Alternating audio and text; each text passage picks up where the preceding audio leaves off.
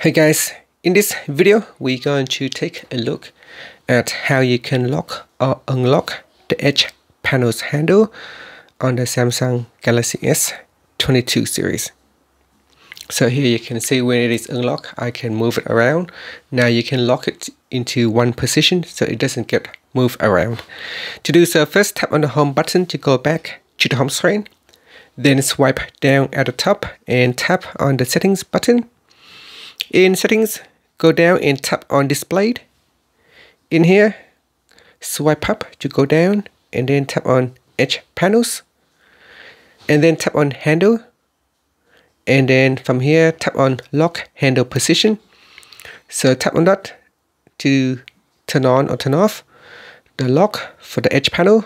If it is turned on, you can see that if I try to touch and hold onto the handle, it will not allow me to move around. It will block into one fixed position on the screen.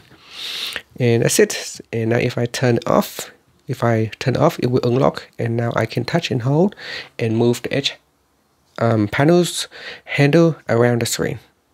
I can move it to the left hand side or to the right hand side, or I can move it up or down. And that's it. Thank you for watching this video. Please subscribe to my channel for more videos.